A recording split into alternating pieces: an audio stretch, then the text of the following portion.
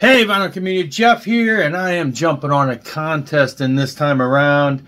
This is for Alex over Beer and Vinyl, and he is doing a contest. I'll let you go to his channel to get all the rules because I know that I've got more than I need to be showing for this, and so I don't want to make this too terribly long. But in a nutshell, the idea is to pick a year, just a year, of what you would consider the best year of music. Now, it can be looked at, as he mentioned, as just objectively. You could look at it and say, this is just, in my opinion, the best year, or emotionally. And I am approaching it emotionally as to the year that is most nostalgic to me. So, and you know, of course, you know, everything about music is subjective. So obviously everybody has different opinions, but obviously if you disagree with me, you're wrong, and you just have to deal with it, and we'll forgive you. But, you know, we'll move on with that. So, yeah, I looked through my years, and it was a weighty task to do. I was able to do that with my digital music collection, and so I was able to tell, you know, the majority of stuff that I had year by year.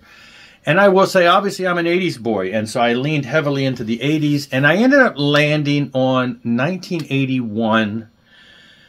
It was a toss-up between 81, 83, and 84 were really strong years. And it just became really tough in there. But the reason I chose 81 is because at that point in my life, I was really starting to discover a lot of music. When I started pulling these albums, I realized that the majority of these albums were entry albums from the bands that I got into. I was discovering a lot of bands in 81 that have later, you know, just stuck with me. So 81 was like a real pivotal year. There was a lot of, you know, when it comes to like 80s rock and metal, 83 was a huge year. But it kind of all started in 81 with just so many, in my mind, classic releases that really opened the door for me. So let's go in this. I'm just going to breeze through them, maybe make some comments, but I've got more. He wanted to show a handful of 4, 5, 10. I probably got 20. Anyway, I'm starting. These are alphabetical, not in favorite order. For those about the rock, obviously Back in Black is probably where I discovered the band. I don't think I was much into them in their, you know, Bon Scott years. But this album was very... And the other thing about 81 is, you know, MTV was booming. And so lots of videos for these albums. They became really more ingrained into it. So they played this type of stuff all the time. So for those about the rock, absolutely still one of my favorite, you know, this and Back in Black are just absolutely two great favorites. Mob Rules by Black Sabbath. I'm pretty sure this is around the time I discovered them. I was not much of a into the Ozzy years. Everybody knows the classics, but when I started buying music myself in the late 70s, I didn't get into Black Sabbath very much. It wasn't until around 81 when I discovered them. I don't even think I discovered them on the Heaven and Hell. I'm pretty sure Mob Rules is one of the ones. And if it wasn't the one I discovered them on, it's the one that got tons of play for me back in the day. Same with Def Leppard, High and Dry. I'm pretty sure this is where I discovered them. I don't think I was aware of On Through the Night until around later this time. But great album, solid album, still one of my favorites. I love the first two albums because they're just raw, energetic, hard rockin'. Pyromania, of course, bringing it all around to greatness. And here's a weird one for you, of course. At the time, I did not like Duran Duran in the 81 era, but have grown to, you know, appreciate this. And to me, this is a very pivotal album. Obviously, previous albums were there, but this is the one that really took them. And I think MTV had a lot to do with that. This is the one that really just blew them up and made them a favorite. And so that is a great album. Same with this, Foreigner 4. Foreigner has a lot of great hits that all came before this, but this is the one I think that I really discovered them on with the radio hits and everything. And so still one of my go-to records of the day, because I just think I listened to this one the most because this is the one that I really had at that time.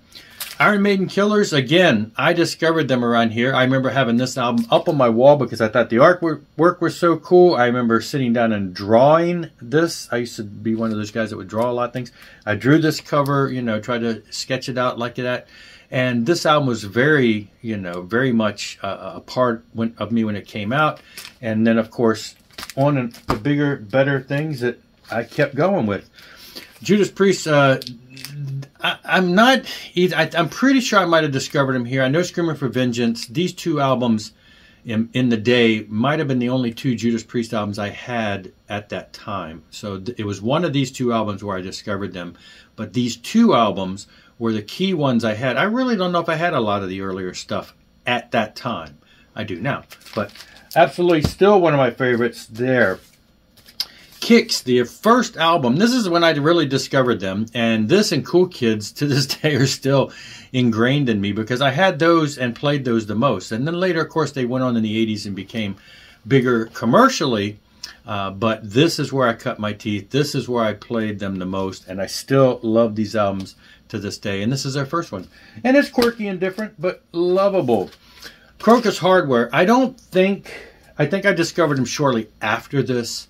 But these couple albums before Headhunter's the one that really broke them, I think, and they became just a staple. And again, I think a lot of it had to do with videos and stuff. But before that came out, we were aware of, of Hardware and One Vice at a Time and things like that. So we had a few of those albums that came out right before the major release of Headhunter. So it's still one of my favorites there. And I talked about this in one of my, the first one you never forget, and that's the second Michael Schenker album. This is where I discovered Michael Schenker, was the second album, and then later picked up the first. Fell in love with it. This album's still top for me. And so it's, it's one of those nostalgic ingrained in me, as is the same year One Night at Budokan released live album. These two albums, I think, for the longest time were probably the only two Michael Schenker albums that I spun back in the day the most. And so, yeah, absolutely one of my favorite all-time live albums. I love that they reissued this on CD with all the remasters and stuff, a handful of years ago, 10, 15, 20 years ago.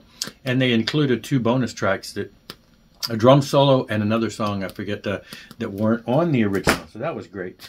And, of course, this is where I would say is the breakthrough of what we later deemed to be the hair metal time.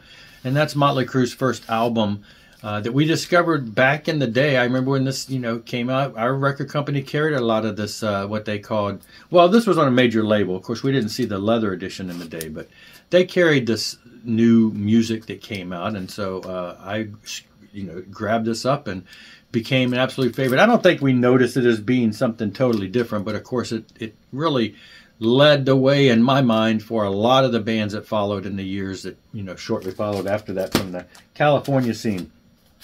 Diary of a Madman by Ozzy Osbourne. I'm pretty sure this is where I broke into him. I don't think Blizzard of Oz was on my radar. They both albums became, very pivotal in my collection and very much, a must-have.